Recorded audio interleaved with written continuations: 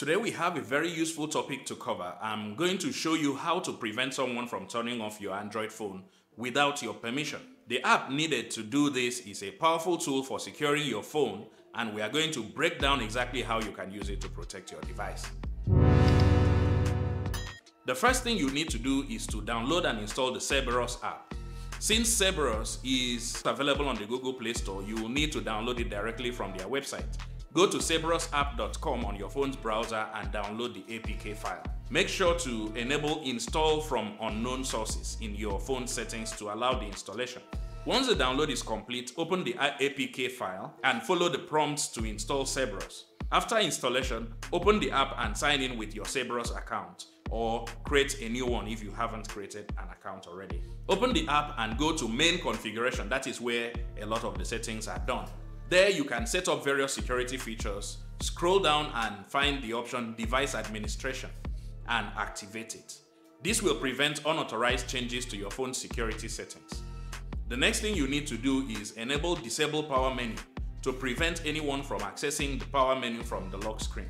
This is crucial for stopping thieves from turning off your phone. You should also enable other useful features like lock the phone automatically and take pictures with the front camera on fail unlock attempt. Of course, you already know what this does. It takes pictures of anybody that tries to unlock your device and fails. So to further secure your device, go to the anti-theft protection section.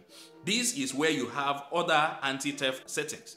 So here you can enable SIM checker to get alert if someone inserts a different SIM card into your phone. You can also set up remote control options to lock or wipe your phone remotely through the SEOS website. Of course, you know that you need to have an account on the SEOS website to be able to do this.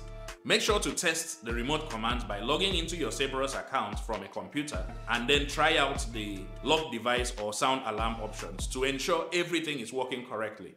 Remember to back up important data regularly in case you need to remotely wipe your phone. And other potential use cases for the SEOS app include securing your phone in case of theft, which is the main idea behind this video, preventing unauthorized access to your personal data, and helping you recover your device in case it is lost. This is a very powerful tool for anyone who values their privacy and the security of their device. So that's it. If you found this video helpful, please give it a thumbs up and share it with your friends, and subscribe to our channel for more tech tips and tutorials. Thanks for watching, and see you in the next one.